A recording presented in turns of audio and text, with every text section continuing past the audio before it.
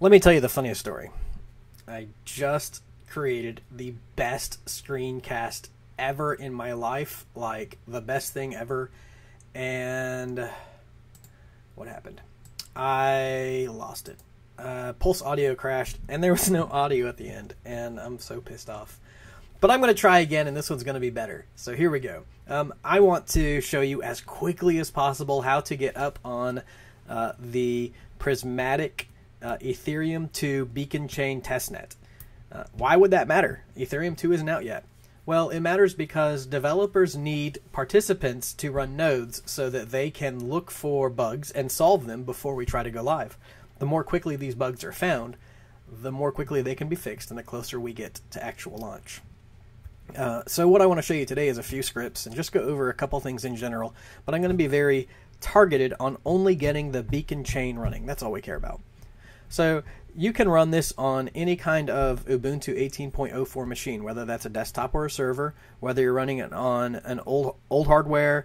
You should try it on a Raspberry Pi, we'll see. You can dual boot your Windows machine with Ubuntu.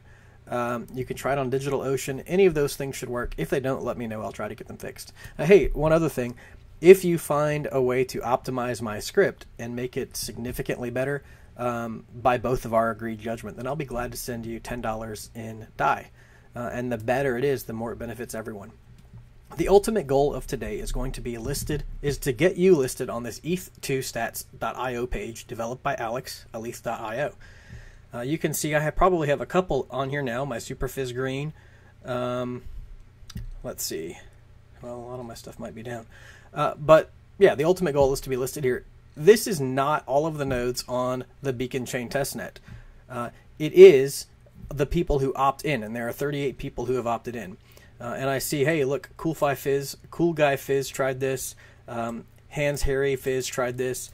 These are people who have used my script and have offered to use, or who have agreed to use my suggestion to include Fizz, so we know that people are using this. If people use it, it means we'll improve it more. I'll stop talking and get along with this. So I want to go over these pages really quickly.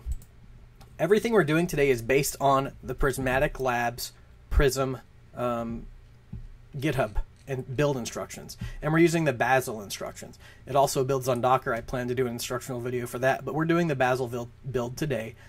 Nothing that I'm doing is improves on what Prysmatic is putting out. All I'm doing is creating a script to build an environment to install this so that you don't have to figure out all the dependencies. You don't have to figure out how to make the environment work. All you have to do is run one simple script and it will work. We're going to run that script from here, github.com/superphiz, can't say my username, superphiz/Prysmatic Bazel.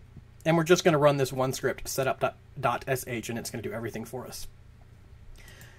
If you have fun with that, if you get the Beacon chain up and running, you might also want to launch a validator. You don't have to do both things. What we really need right now are Beacon chain nodes. But if you get froggy and you want to launch a validator, prylabs.net/participate is a great place to start. These docs are very useful, and I plan to do a video based on those later, but I'm trying to get comfortable with creating videos now. I also hang out on this Discord channel in the general room, so you might find me there. And I want to talk about a testant. So this guy, JGM is what I call him. At McD is his GitHub name. He creates a lot of useful tools. He's also going to run a staking service called a testant that you should look out for. And what he talks about here is how to run the Beacon chain as a service on your server. It's just useful. You won't probably need it yet, but it's just neat to check out. If you have questions about staking in general, please come visit us at rETHStaker. And my favorite place to be every day is in the ETH Finance, reddit.com/r/ETHfinance, general daily discussion. This is where I live. I hope you'll come join us and say hello. Enough of that. Let's get on with the build, and it is actually pretty simple. There are about 6 steps, and I'm going to do a few pauses in this video because there are going to be some delays. But really, I'm going to step through these steps real fast and show you how to get a Beacon chain node up and running.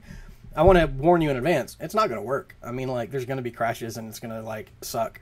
But it's a work in progress, and every time you reboot your machine, say you run it for a day or for a week, and you're like, hey, I noticed that I'm not showing up on ETH2stats, reboot your machine, it will pull a new image of the Beacon chain, and there's a good chance it will fix any errors that turned up and were fixed. So I'm going to install Git first. And then I'm going to clone this repository. If you're pasting into a terminal, it's Control-Shift-V. So I cloned github.com/superphiz/prismaticbasil, and I'm going to cd into that. And I'm going to do a list just because it's what I do when I go in somewhere. And the only thing that's really important is this setup.sh. And as soon as I run this, it's going to say, hey, you're not in the Docker group. So I created the Docker group, I added you to it, but now you need to reboot and relaunch this script. So I'm going to run sudo reboot. And before I hit that button, I'm going to pause this. My machine's going to reboot, and I will be back with you. My machine is rebooted, and I'm back where I left you. And I'm opening up a new terminal. Let's Control-Alt-T, or you can click down here and find terminal and click on it. It will open up. And to get back where we were, we have already installed Git. We've cloned the repository. We went to Prysmatic Basil. We started the setup, but it needed to add us to a group. So now we're back at the main prompt, and I'm going to go back into the Prysmatic repository. I always list. It's what I do. It's my habit. And now I need to relaunch that script. And this time it's going to ask me for my password. And so this is where I tell you that this is going to make some very deep system changes. They're not really deep system changes. It's going to create a file called rclocal. It doesn't matter to you. But what it is going to do is every time you reboot, it's going to launch those scripts in the background. So you don't have to worry about them. All you have to do is make sure your computer is up and running. And there's, I'd say, a pretty good chance that those scripts are running just fine in the background. Now, we're learning, so I want you to go in there and look at them and see what they're doing. But the point of booting them on, or launching those scripts on boot, is so that you don't have to worry about it. So let's say, like, you noticed that you fell off eth2stats.io. You just reboot, and everything should restart. It will pull the latest image of Prysmatic, rebuild it, and hopefully get you up and running. This is going to take a long time to run, so I'm going to pause the video, and I'll be back with you in a minute. Hey, but before I do, I want to talk about some of the things, some of the people who have encouraged me to do well on this. My biggest influence lately, as weird as it seems, is Austin Griffith. He produces these really high-quality instructional videos that are just stream of consciousness of him doing something. And I've learned more from those than anyone. And the fact that he just iterates and just keeps going and going, it really encourages me to continue producing content. I'd also like to thank all the people who support me at eFinance and encourage me to keep working on this stuff. And all of the people at Prysmatic who are just developing an awesome product. Now, I'm playing with all of the all of the Beacon Chain clients, but Prysmatic is definitely the one that I feel most comfortable with right now. So I'm going to pause the video. When this is done, I'll be back, and we will see what we've got. All right, my script is finished running, and you see a couple notes. Basic setup is done. Nothing is happening, but it's happening in the background. You can copy this message, this raw transaction data, and start your validator. Don't do that yet, because it's going to take a long time for your chain to sync. And that data is actually stored in a folder in your home directory. I'm not worried about that right now. So the important thing is, I want to show you how to use screen, because I don't assume that you already know. So screen is a command that, sorry, I was doing baby bottles, and then I ran back to finish this. Let me breathe a minute. I'm actually going to breathe a minute. Hold on. Screen is a command that lets you run terminal screens in the background. So right now, there's a screen session running in the background for Validator and for Beacon Screen. We can look at that with, well, let's begin by seeing a list with screen-ls. That will list all of the screen sessions, just like you see it above. And we have 2 screen sessions. To enter those, all you have to do is type screen-x and the first couple letters of the screen you want to see, and then tab. Tab will complete it. You can actually type this number too, the process number, but I always type the name if I've named a screen. So when I enter this, you're not going to see anything awesome. Oh, wow, look at that. We've picked up. What we see right now is 828 hours to sync the Beacon Chain. That is not accurate right now. That's based on having just 5 peers. As you collect peers, as you continue to sync the chain, it'll go much faster. I'm getting 0.01 blocks per second right now, and normally you can expect to see anywhere between 4 and 10. This is funny because lately, as I've been running this, it's just been stalling out and crashing. So it's fantastic that we're actually seeing a sync right now. And so you can see this time falling dramatically from 800 hours to 14 hours to 13 hours, 12. So we are syncing very quickly right now in the background. Now to exit this screen session, I'm going to hold the control key and type A and D. And now I'm back at the main screen.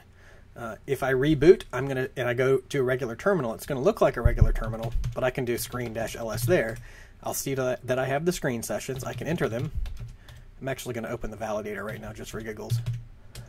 I can see the validator is running. It's actually asking me to create a new password. If you decide to create a validator, you can do all of this. I'm not going to show you that in this video. And I type Control-AD to go back to this screen. So the last thing that I want to show you is how to get listed on ETH2 stats. And this is really a big deal. This is how we know how many people are participating in the network. There's no direct count. So this 39 tells me there are 39 people who've opted in to share their stats. And to modify that, to change your name over here, because you know you want it to say whatever, FFGG or whatever you want it to say, we need to modify a script called ETH2stats. I always begin with the list. That's list long. It's a new one to me, but I use it a lot now. So I need to modify this script called eth2stats.sh. And really, tab completion I use for everything. So if Docker isn't installed, skip that. It's already installed. This script will automatically kill itself and relaunch every time. So it kills the old Docker process, brings a new Docker process, and restarts it. And to change the name, we change this line right here, eth2stats node name, and I'm going to call it JT Nickel. And I would ask, if you're doing this, to add a PHZ in there. And that lets people who are seeing this know, hey, they use PhysScript. There's a couple down here.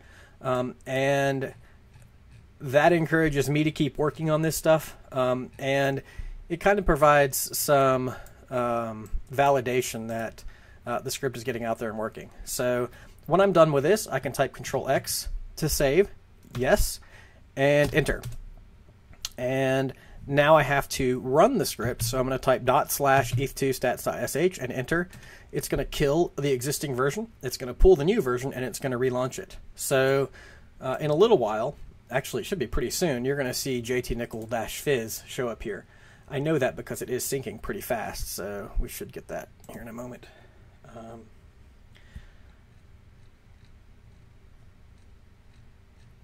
It'll be at the bottom because it just started. And it may not. At any rate, what we've done today is we have looked at the Ethereum 2 Prysmatic Beacon Chain on the testnet. We reviewed where you can find that from Prysmatic. I showed you my GitHub repository and a script that I use to set that up with kind of a one-click setup. There's jtnickel-fizz.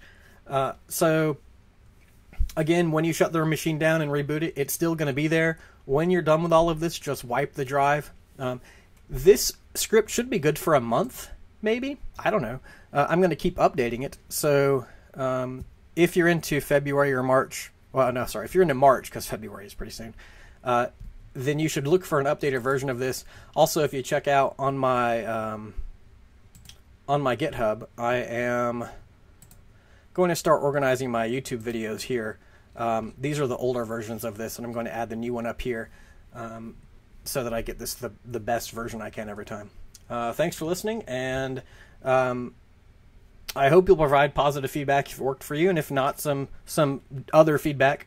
I'm not sure if I've said this or not, but if you provide, if you improve my script with a pull request on GitHub, and it significantly improves what I'm doing, then I'll be glad to send you 10 DAI as a token of appreciation. So I hope you'll look at that. Just look at the script, find something to improve, and I'll shoot you some DAI. All right. Thanks for your time.